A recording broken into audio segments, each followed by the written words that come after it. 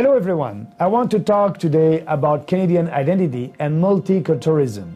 A nation must be based on a sense of belonging and on sharing of the same values.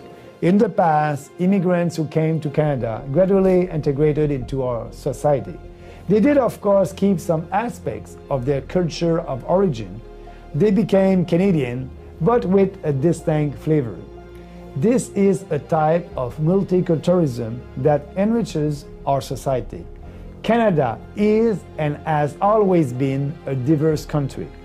But over the past decades, the Government of Canada has pursued a policy of official multiculturalism that encourages immigrants to keep the values and culture they left behind instead of integrating into Canadian society and adopting Canadian values and culture. Our distinct values are those of Western countries. They include democracy, individual rights and freedoms, and including also the freedom of religion's belief and freedom to criticize religion, equality between men and women, the equal treatment of all citizens regardless of their ethnicity, religion, or sexual orientation, the rule of law, separation of state and religion, tolerance, and pluralism.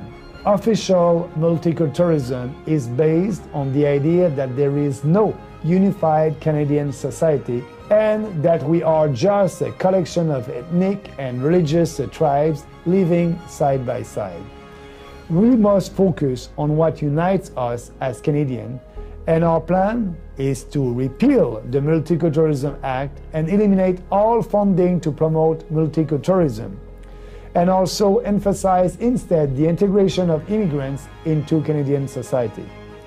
To learn more about our policy, check our platform at peoplespartyofcanada.ca, and if you agree with our stand on multiculturalism, be sure to click on the link below to donate. Thank you. Merci.